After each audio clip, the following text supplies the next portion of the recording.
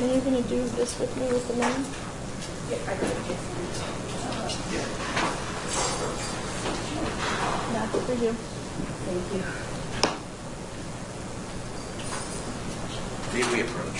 Yes, you may.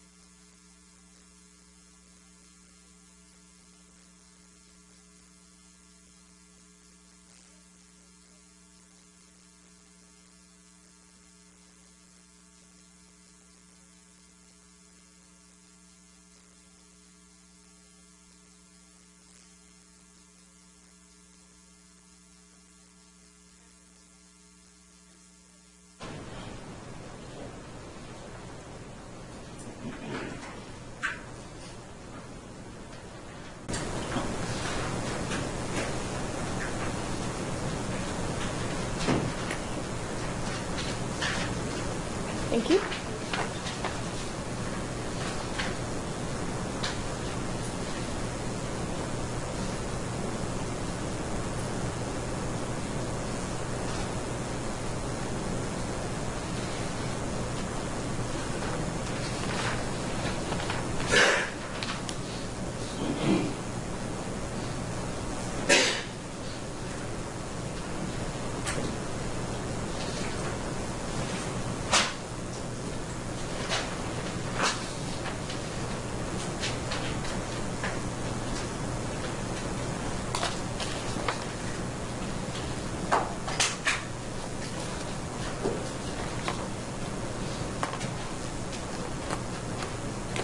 Okay, any preliminary matters that we need to address on behalf of the state?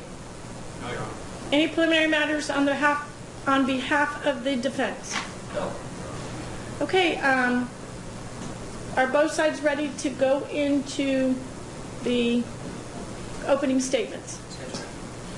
Yes, Your Honor. Okay, I do intend to call them in. I'll do some short instructions, and then we'll proceed with opening. I'll see how long the states is. We talked about approximately an hour each. See how long the states is, and then we'll decide whether to take a break at that time. It might be appropriate to take a break in between the openings, especially the first break after lunch. Okay, when the jury's ready, we can bring them in.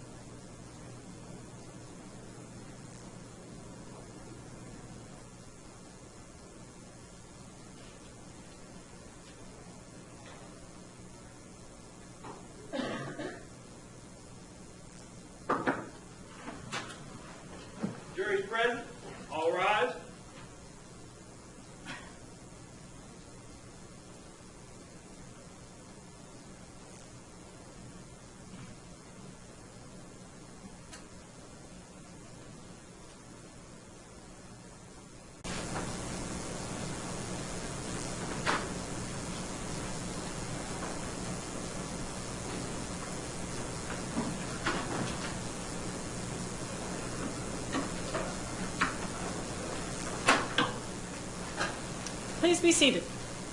Good afternoon, ladies and gentlemen of the jury.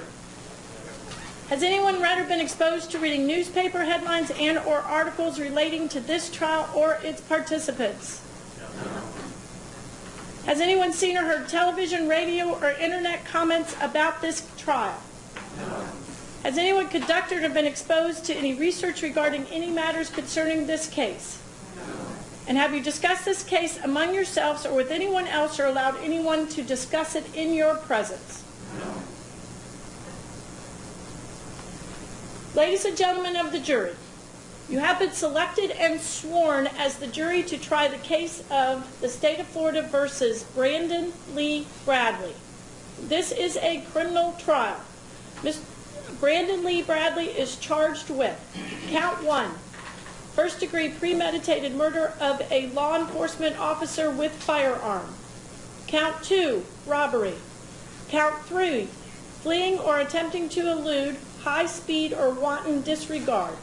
Count 4, resisting an officer with violence.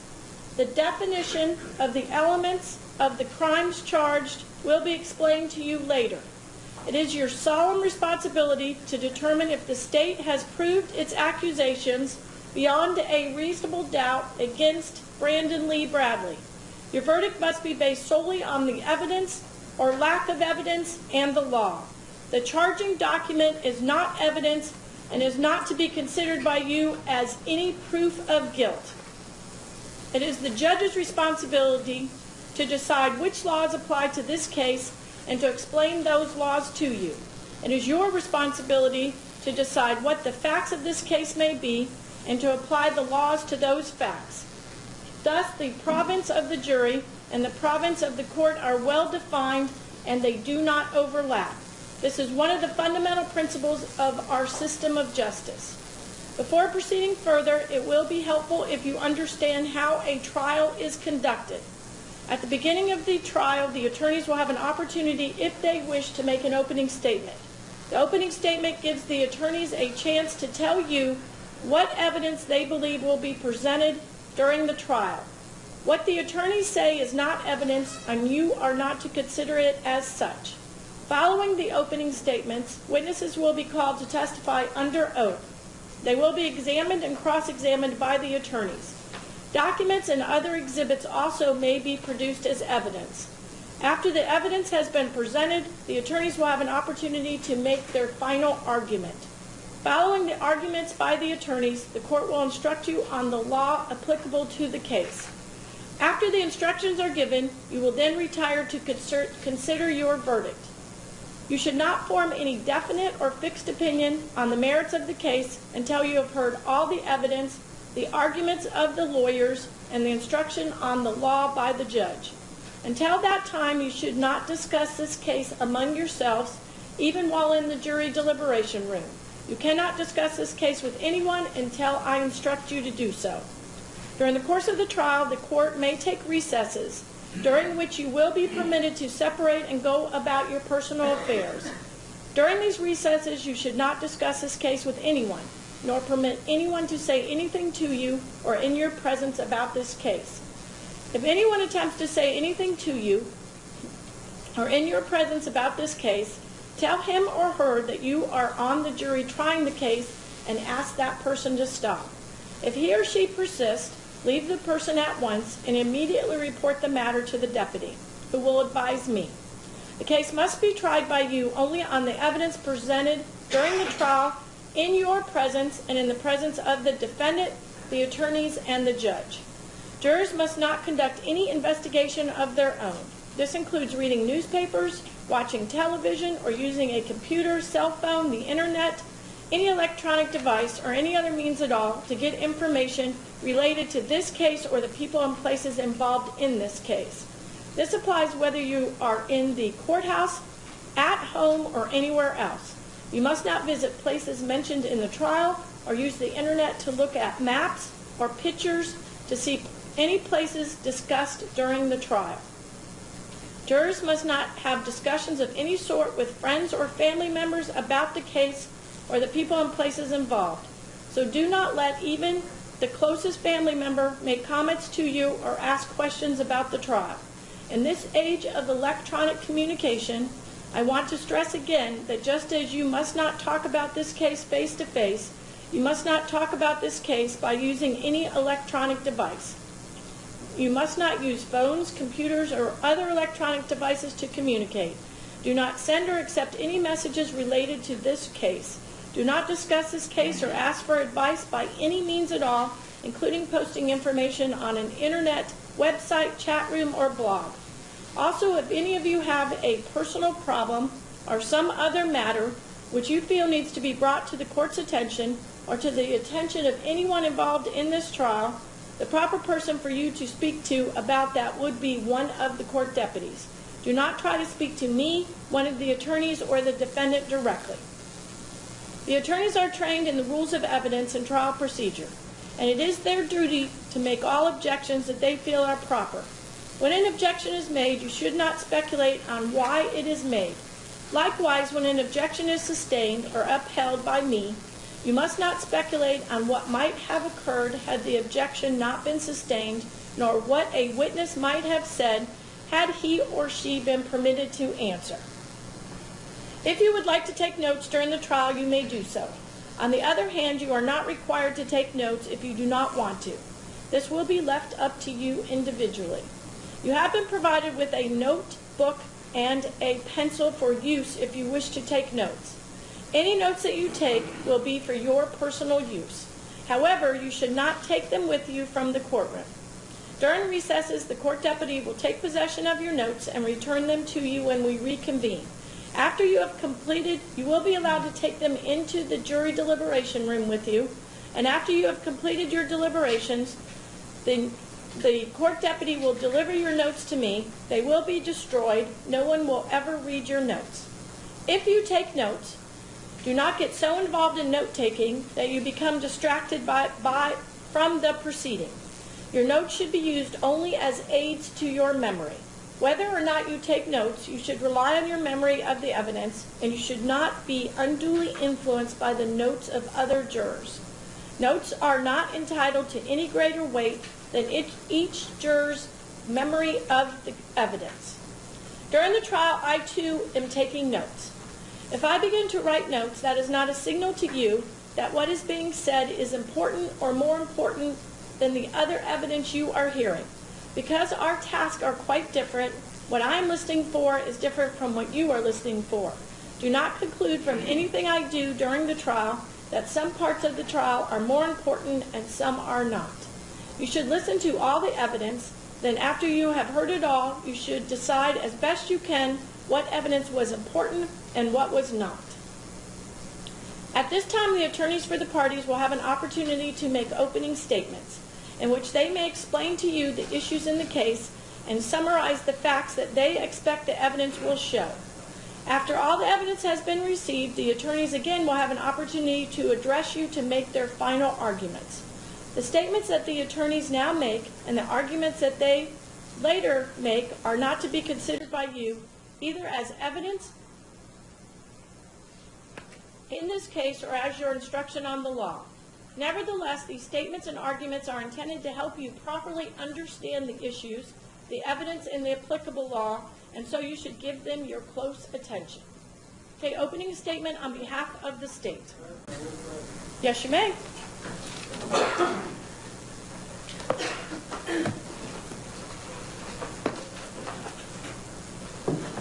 Judge. Hold on.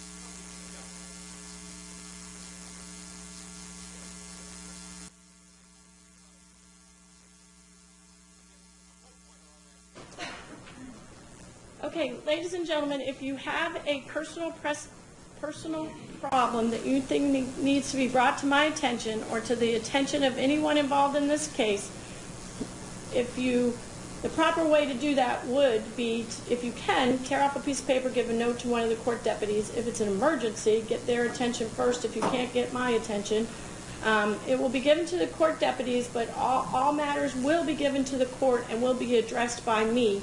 It's not that the matters will not be addressed by the court deputies. The court deputies will be the person that will exchange that information, and the information will be given to the court and will be addressed by the court. Okay, opening statement on behalf of the state. Please support counsel, ladies and gentlemen of the jury. Good afternoon. The evidence in this case will show that on March 6th of 2012, the defendant, Brandon Bradley, shot and killed Brevard County Sheriff's Office Deputy Barbara Bill. The evidence won't show that he did it because he had a grudge against Deputy Bill, or even that he knew her or her family. The evidence will show that he killed Deputy Bill because he had a plan to kill any police officer who tried to send him back to prison. On March 6, 2012, Deputy Barbara Bill was a law enforcement officer in the performance of her duties. She had stopped the defendant as part of her investigation and assisting another officer in a robbery that had occurred at York Inn, the Econo Lodge up on 192. As you will hear from the witnesses in the case in the defendant's own words, she had seen his face, she had seen his tag number, she was about to find out he was a wanted criminal, she was about to send him back to prison, and for that she had to die. Deputy Barbara Bill was killed because on the morning of March 6th of 2012, the defendant, Brandon Bradley, knew more than she did. They say that in the fog of battle, information is the key to survival. And on the morning of March 6th, Deputy Barbara Bill didn't have the information that she needed to survive that day's war on crime. That morning, Deputy Bill got up and prepared for work just as she had for approximately 10 years with the Brevard County Sheriff's Office. She put on a uniform and gun belt. She got into her marked patrol car. She went out on the streets of Brevard County to patrol and protect and serve. She didn't know that there was a life and death battle coming up with a man named Brandon Bradley. She didn't know that it was a battle that had been set in motion almost a year earlier. Deputy Bill didn't know that in February of 2011, over 1 year before Deputy Bill was shot, Brandon Bradley had skipped out on his probation. She didn't know that probation officer Charles Cologne, who was supervising Mr. Bradley. Does anyone object? Bench conference?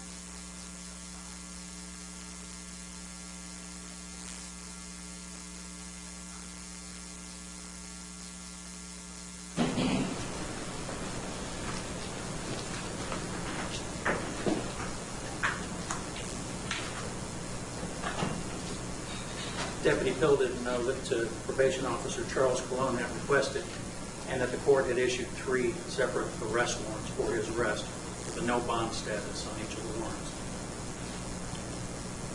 She didn't know, and had no way of knowing, that on November 26th of 2011, a man named Robert Marks stole a semi-automatic pistol, a Glock Model 27 .40 caliber handgun. She didn't know that he sold it to the defendant, Brandon Bradley. She didn't know that Brandon Bradley kept the gun with him wherever he went.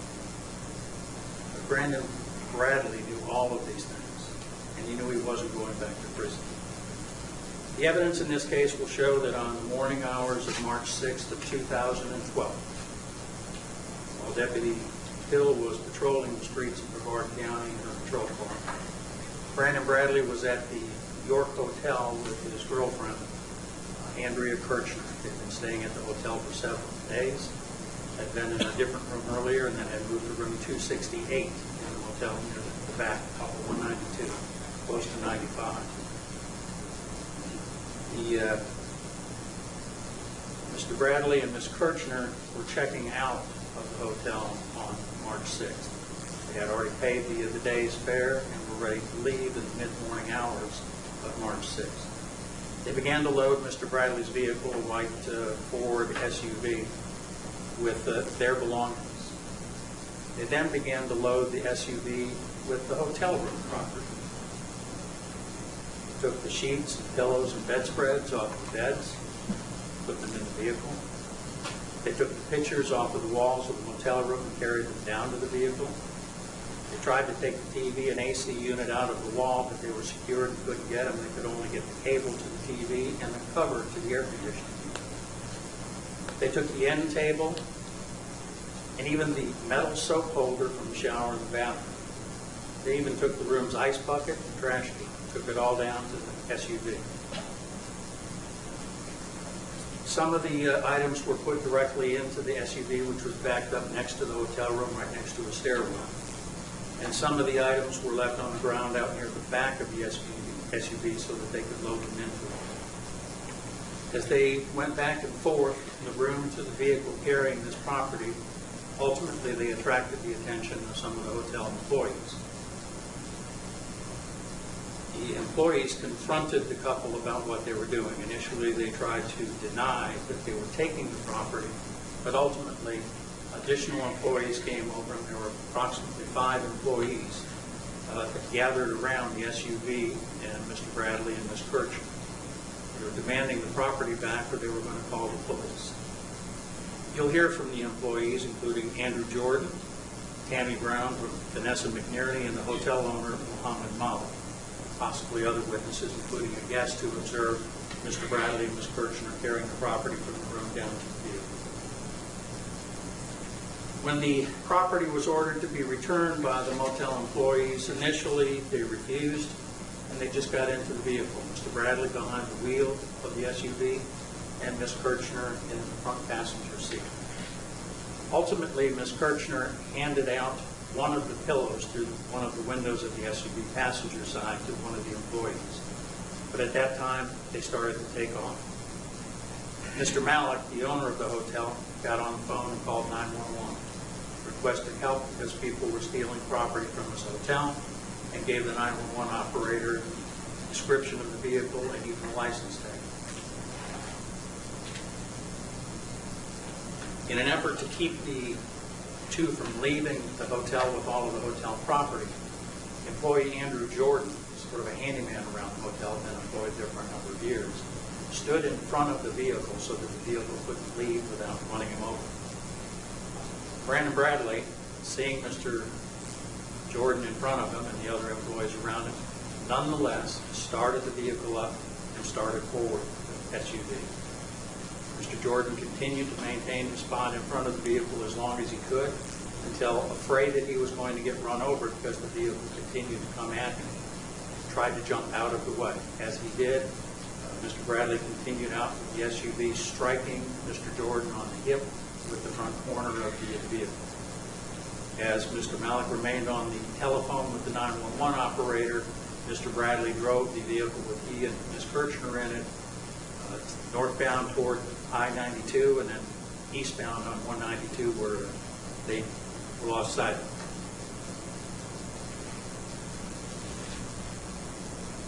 Deputy Troop, James Troop of the Brevard County Sheriff's Office was assigned the call, which went out initially as a theft of property from the hotel.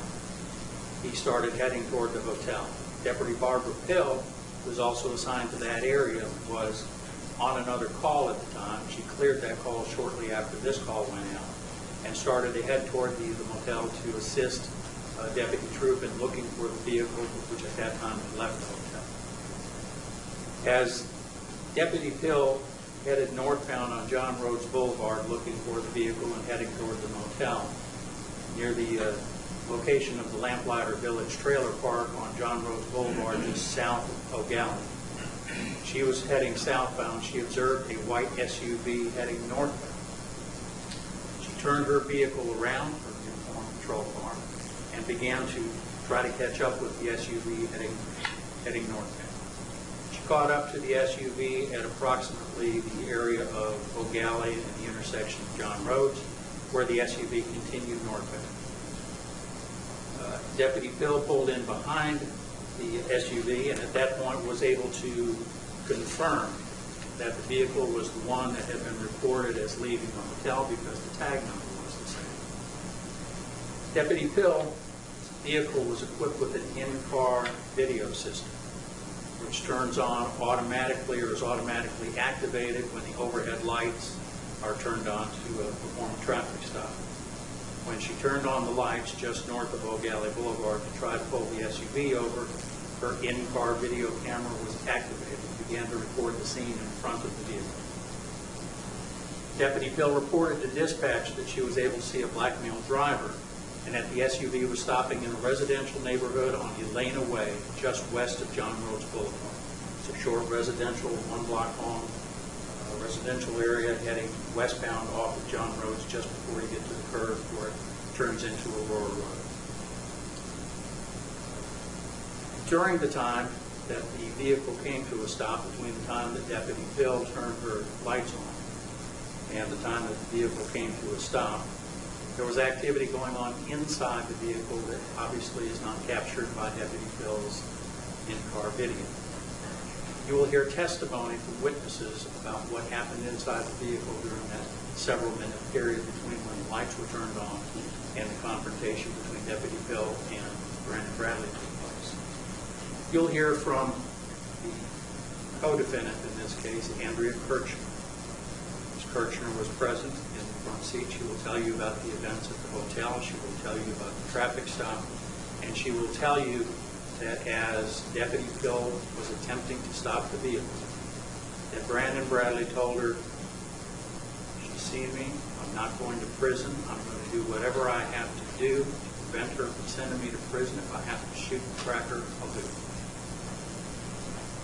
You will hear that she argued with Brandon Bradley trying to talk him out of shooting Deputy Phil. You will hear that not only did she say this, trying to talk him out of shooting Deputy Phil, but she pleaded with him, "No, baby, you don't have to do this. No, baby, don't do this." For several minutes, they went back and forth with her attempting to convince Mr.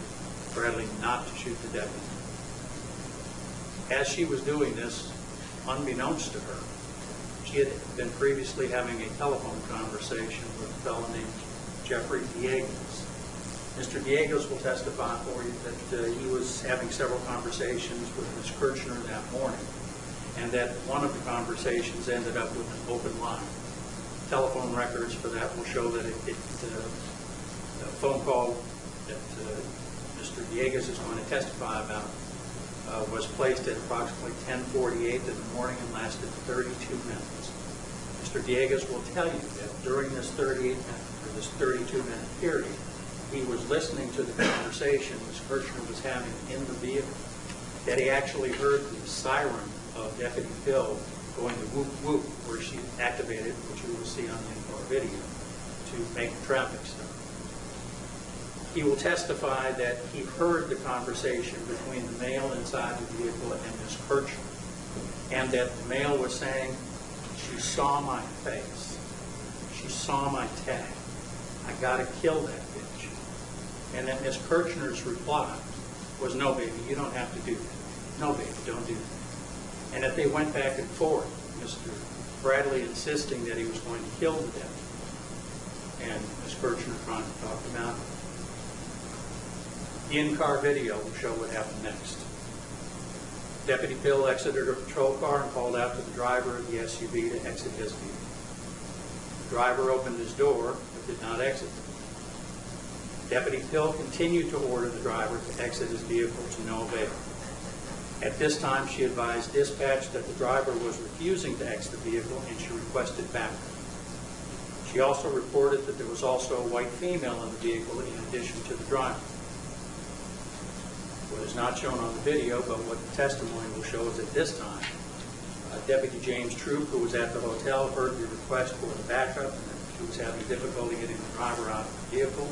And he started in his vehicle from the motel to the area, which is about 3 or 4 miles away.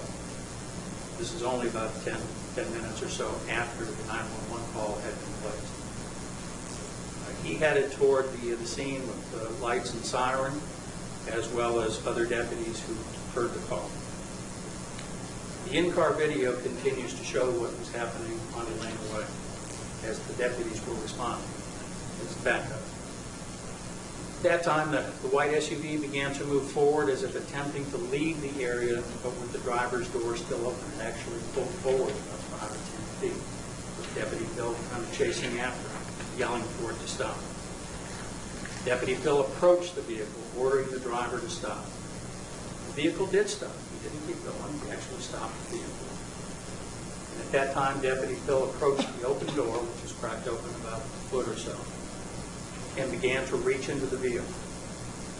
We'll never know exactly what she was reaching for because at that moment, the defendant raised a gun and fired 8 shots in rapid succession, striking and mortally wounding Deputy Bill.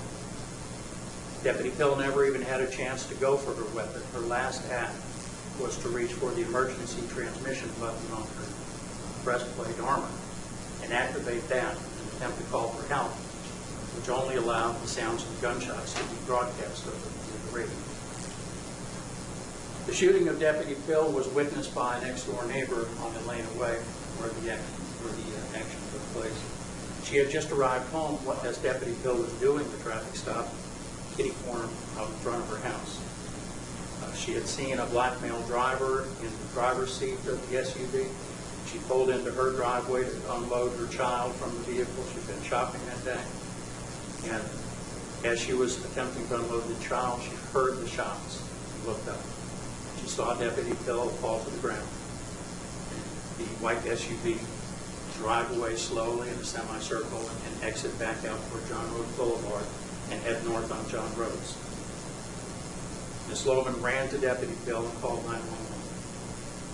At the same time, as the shots went off, there were several Melbourne police officers less than 100 yards away in a nearby neighborhood conducting their own investigations on different things. And they reported over their radios hearing several gunshots in the area and requested backup from Melbourne police officers. Deputy James Troop, who was still on his way to the scene in Elena, heard the gunshots over his in-car radio, and actually shows up on his in-car video, which is taping also from the time he turned his lights on. He arrived at the scene less than 1 minute after the shots were fired. He found Deputy Bill's vehicle there with an open door. He found Deputy Bill lying on the pavement, bleeding profusely from the head and other areas of the body. He radioed in that there was an officer down and he needed fire rescue. The second deputy, Victor Velez, arrived just a few seconds later. They were advised by Ms. Loman of the description of the vehicle, the white SUV, which they already knew that they were looking for, and the direction of its travel, which was northbound on John Rhodes Boulevard. And they reported it to other responding law enforcement officers who were at that time flooding into the area in response to the backup calls and shots fired calls. A few minutes later, one of the responding Melbourne police officers, and coincidentally one of the ones who had initially heard the shots being fired from the trailer park next door to Illinois, by the name of Derek Middendorf, was driving north on Turtle Mound Road. As he was driving north on Turtle Mound from Aurora, he was looking down the side streets to see if he could see a white SUV. He passed a road named Carrollwood, which parallels Aurora Road just to the north, runs into Turtle Mound. As he looked down the roadway, he could see a white SUV about a quarter of a mile down in front of some houses. But he was driving fairly fast, and he passed the intersection. By the time he stopped and backed up and was able to turn into Carrollwood, the vehicle had disappeared. But he radioed to the other officers that that's where he had last seen it. Other Melbourne police officers, other responding sheriff's office deputies began to flood the area surrounding the point the SUV was last seen on Carrollwood. One of the Melbourne officers, or several of the Melbourne officers, led by Sergeant Mike Casey, got out of their vehicles in the area where the SUV was last seen. They could see that there appeared to be some tire tracks going off into the grass behind one of the houses, and it looked like it might have gone into a wooded area by a little pond that was behind one of these residences. Sergeant Casey and several of the other Melbourne police officers got out of the vehicles and started searching the wooded area by foot. As they were doing that, a resident on the next street north from Carrollwood, which was Janewood, came out of his residence. He had seen the police officers, heard the helicopters, and wondered what was going on. As he started to exit his residence, he saw in his open garage a white female. One was later identified as Andrea Kirchner, standing in the garage. He also noticed that there was a white SUV parked in his driveway that he had nothing to do with. He looked and he saw the police officers in the back. He asked Ms. Kirchner what she was doing there. She said, I'm looking for gas. He knew something wasn't right. And he ran to the police officers to tell them what he had seen. He ran into Sergeant Casey. Sergeant told Sergeant Casey just what he had just seen. There was a white female in his garage, the white SUV in the driveway. And Sergeant Casey alerted the other officers, and they began to run toward Mr. Weber's house on Janewood. As they rounded the corner of Mr. Weber's house, they observed the white SUV now leaving the driveway of Mr. Weber's residence and heading eastbound on Janewood. At that point, the Brevard County Sheriff's Office helicopter was already in the air and searching the area for the SUV, and at about the same time as the SUV was leaving the driveway, it was spotted by the helicopter, and it was also spotted by Sergeant Trevor Schaefer from the Melbourne Police Department, who was located farther west on Janewood, looking through the neighborhood where the vehicle and the chase began. The vehicle drove eastbound on Janewood to a road named Carywood, which curves back down around toward Carrollwood. At this point, the officers had radioed into the other officers that they were in chase of the vehicle, were in pursuit of it, and what direction it was going. And other officers who had been setting up the perimeter began to deploy so that they could deploy stop sticks if necessary to disable the vehicle and make it stop. Sergeant Schaefer got directly in behind the white SUV and began to chase it with its siren, with this siren lights. It had a marked vehicle. It didn't have the lights on top, but it was a fully marked Melbourne vehicle. And he had his lights on and siren on trying to get the SUV to stop, but it wouldn't stop. It drove south on Carywood and then turned eastbound on Carrollwood again. And drove a short distance from Carrollwood out to Turtle Mound Road, turning left on Turtle Mound and now heading northbound on Turtle Mound, being chased by the helicopter which was filming the entire incident, by Sergeant Trevor Schaefer, who was directly behind the SUV trying to get it to stop, and going past other officers who at that point had deployed themselves at the corner of Carrollwood and Janewood, or not Janewood, but Carywood, at the corner of Turtle Mound and Carrollwood, and further down on Turtle Mound at the little intersection called Palomino. At the Palomino intersection was an officer from the Melbourne Police Department named Chad Cooper. He heard over the radio that the vehicle was coming his way, and he looked southbound and could see it coming, followed by Sergeant Trevor Schaefer. He got his stop sticks out, and as the SUV came by him at a high rate of speed, he deployed the stop sticks. resulting in the deflating of at least one, possibly two of the tires at that particular location. And he then began to chase the vehicles also. He got in as the number 2 car behind Sergeant Trevor Schaefer and participated in the chase northbound on Turtle Mound Road, filming with his in-car video the entire sequence of events from the time he had first headed to the area to set up his perimeter. You will see the video show the erratic driving by Mr. Bradley, driving at a high rate of speed, going on different sides of the road, trying to avoid additional stop sticks deployed by the Melbourne police officers, going through stop signs at the intersection of Lake Washington and Turtle Mound Road, and continuing to head northbound. You will see the chase. You will just follow the chase both from the helicopter and from Officer Cooper's vehicle as it goes north on Turtle Mound Road until it reaches the intersection of Parkway. The Parkway dead ends into Turtle Mound. At that point, the vehicle attempted to make a turn going eastbound on Parkway, and it was apparently because of the deflated tires. I believe there were 3 of them deflated at this point. It was unable to make the turn. It ran into a stop sign, knocking the stop sign down.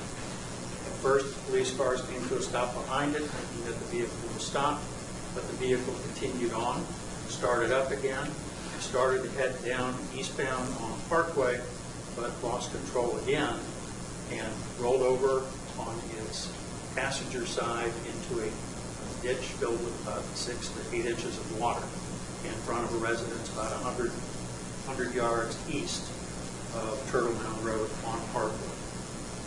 At that point, the vehicle was surrounded. Numerous law enforcement officers from the Sheriff's Office, from the Melbourne Police Department, surrounded the vehicle, ordering the occupants out. It took about 10 or 15 minutes before they ultimately were able to break one of the SUV windows, ordering the occupants out. At gunpoint, after several minutes, Ms. Kirchner exited the vehicle, and shortly after that was followed by Mr. Bradley. They were taken into custody and placed in patrol cars. As the search for and the pursuit of and ultimate apprehension of Mr. Bradley and Ms. Kirchner were proceeding, fire rescue units had arrived at the scene on the Lane Way and began treating Deputy Pill for injuries. You'll hear from one of the first original responding paramedics that when she arrived, Deputy Pill's weapon was still in her holster. She hadn't even had a chance to remove it. Deputy Troop will tell you the same thing. He was the very first person on scene. Deputy Pill's weapon was still in his holster. He ultimately removed it for protection during the number of people arriving on scene for medical care, and placed it in the trunk of his vehicle, and later turned her weapon over to the crime scene folks.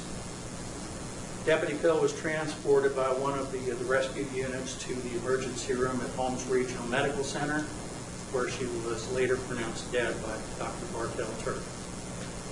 An autopsy was conducted on Deputy Pill's remains the following day. Dr. Sajid Kaiser, the medical examiner, determined that the cause of death of Deputy Pill was multiple gunshot wounds, and that the manner of her death was homicide. He will testify as to the 5 separate gunshot wounds that were suffered by Deputy Pill, including one to the head that he characterized as fatal, and one to the arm that he characterized as lethal. He'll testify that he removed 2 complete projectiles from the body of Deputy Pill, and a 3rd projectile that consisted of fragments of lead and fragments of jacketing, copper jacketing, that he removed from her skull area. Crime scene investigators arrived at each of the locations and processed all of the scenes. They processed the motel scene, taking photographs, detailing all of the property that was left outside and what had been taken.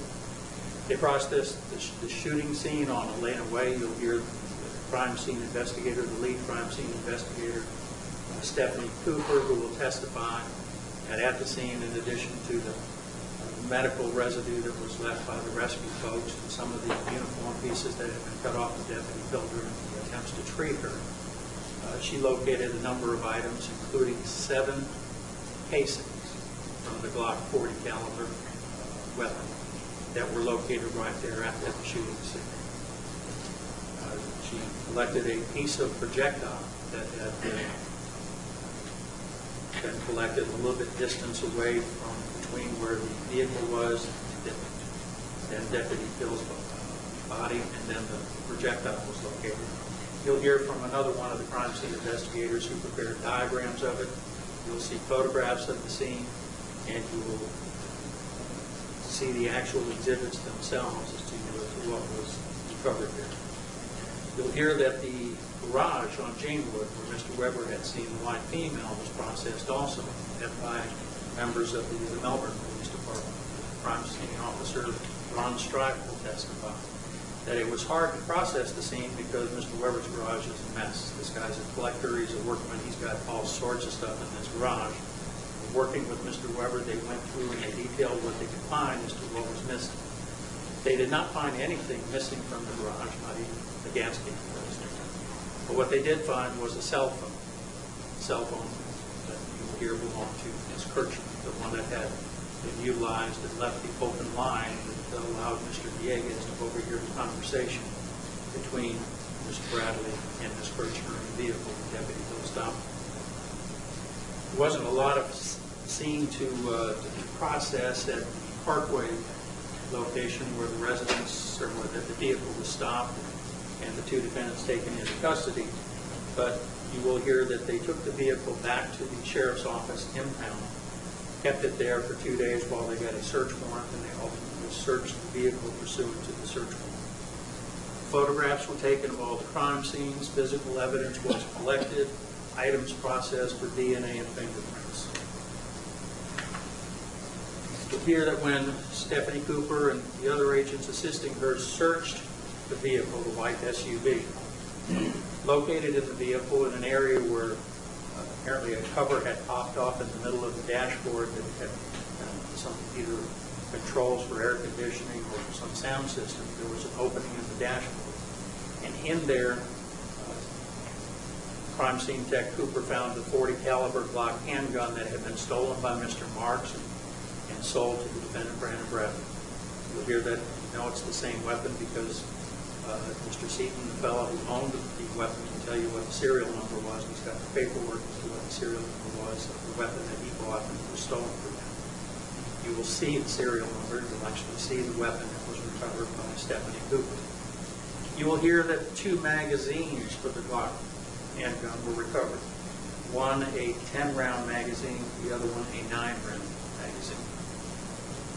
You will hear that one of the magazines was fully loaded and that the other magazine, the 10-round magazine, had only 1 round left in it.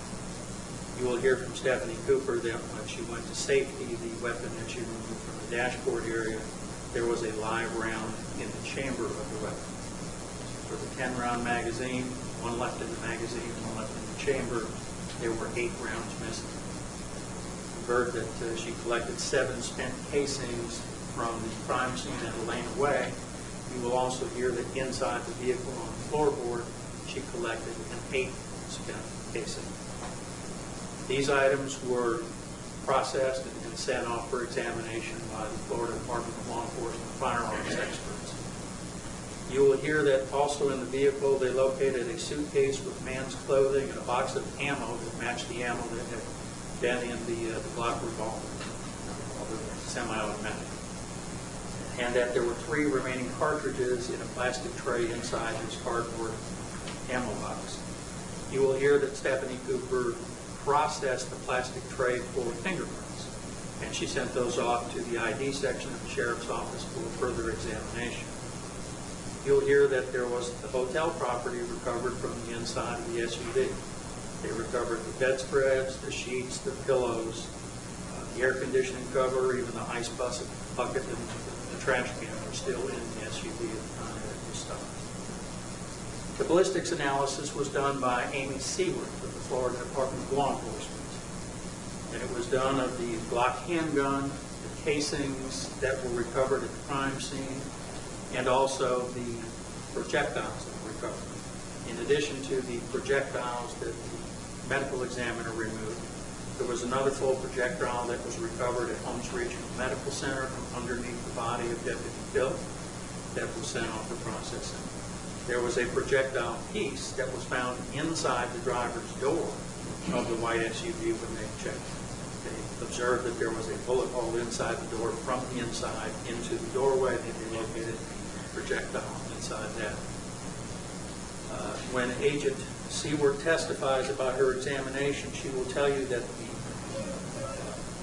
examination that she conducted of the projectile from the front piece of the body armor from Deputy Phil, the projectile from the left posterior chest wall, the medical examiner removed from Deputy Phil's body, the projectile from the right upper back that the medical examiner removed from Deputy Phil's body, the projectile fragment that was under Deputy Phil that was recovered at Holmes Regional Medical Center, and the jacket portion that was removed from the vehicle's driver's door were all matched to that particular Glock 40 caliber revolver that was found in the SUV. You will also hear that there were additional fragments that were found inside the driver's door, a jacket base that was found in Deputy Phil's head, as well as a fragment that was found in her head, and a jacket fragment that was found on Elena Way were examined, but that the examiner, Ms. Seward, could not conclude either that they were definitely fired or that they weren't definitely fired from that projectile or from that weapon, so that they could have been or could not have been. There were a couple additional pieces of lead that had been recovered by the examiners, by the crime scene investigators, that the examiner could not determine, or had determined that there were no sufficient characteristics to attempt to match. You will hear that Ms. Seward examined all 8 of the casings, the 7 that were recovered on Elena Way and the one from inside the vehicle, and determined that all 8 casings were fired inside the Glock that was recovered from the vehicle. DNA testing was done. Ms. Cooper will testify about how she took swabs from the weapon cartridges and projectiles and the casings and sent them all off for examination to determine if they could be matched up to anybody. You will hear that DNA samples were taken from Mr. Bradley, from Ms. Kirchner, and a DNA sample was obtained from the remains of Deputy Phil. And you will hear the FDLE and analyst Corey Crumble testify about the results of those. In summary, the main one that the agent will testify about is that DNA testing was done on a swab that included the trigger and textured areas of the Glock semi-automatic pistol. Pistol area and then the grip area that was textured. And that the agent was able to make a DNA profile from that, was able to determine that there was a DNA profile in the DNA left on those areas of the weapon. And when he examined that DNA profile and compared it to the DNA profile submitted by Brandon Bradley, it was determined that it was a match. And it was determined that Andrea Kirchner's DNA profile was excluded as having been any of the DNA recovered from the weapon. Only person identified as having touched the trigger and handle area of that weapon was Brandon Bradley. Fingerprints were found on the plastic tray that Stephanie Cooper had processed and sent off to the ID section, and they were examined by ID experts at the Brevard County Sheriff's Office, and the fingerprint latents that were removed from the tray matched the fingerprint standards that were taken from the defendant, Brandon Bradley.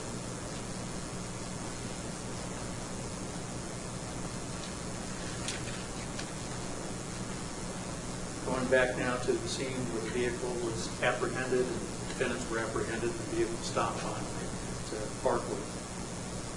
The defendant, Brandon Bradley, was placed into a patrol car, a sheriff's office deputy.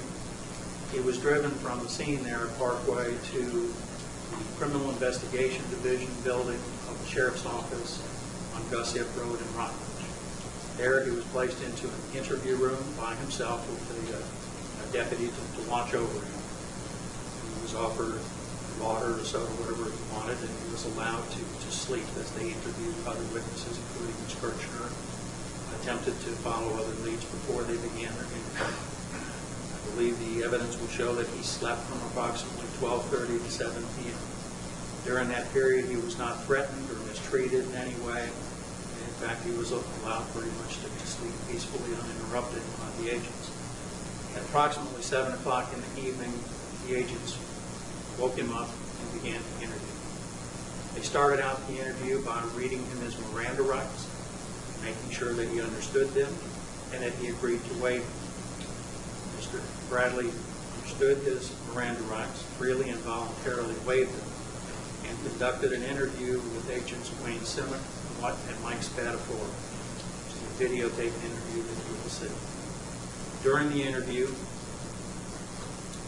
Brandon Bradley admitted and confessed that he was the one who shot and killed Deputy Barbara Pill. I submit that if you listen to the witnesses and examine the evidence carefully, you will conclude that the state has met its burden in this case, and that the evidence supports the verdicts that we ask you to return. Guilty is charged on count 1, first-degree murder. Guilty is charged to count 2, robbery. Guilty is charged to count 3, fleeing and eluding police officers. And guilty is charged to count 4, resisting arrest with violence. Thank you. Okay. Before we proceed with opening statements on behalf of the defense, I don't want to break up their statement, so it would be appropriate for us to go ahead and take a break at this time. We're going to take a brief recess. It'll be a little over 10 minutes, so we're going to take a recess until 10 minutes to 3. Jurors, you must continue to abide by your rules governing your service as a juror, and we will be in recess until 10 minutes to 3. Thank you. All rise.